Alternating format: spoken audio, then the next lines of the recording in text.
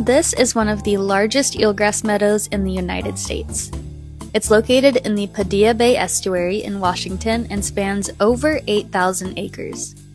During low tides, researchers can walk miles into the eelgrass, and this ecosystem is incredibly important. It acts as a nursery habitat for animals like salmon and Dungeness crabs. It's a plant, so its roots help stabilize shorelines and prevent erosion, and it sequesters carbon. But one of my favorite parts is the diversity of animals that call eelgrass home.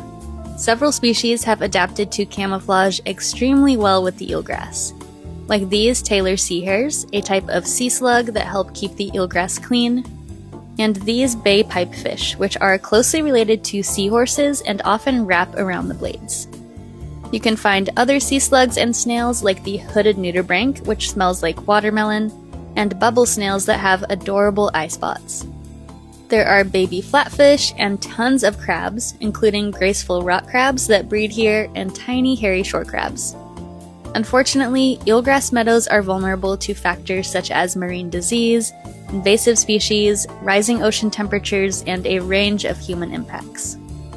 It's critical we protect these ecosystems to support not only healthy fisheries and biodiversity, but coastal resilience to climate change.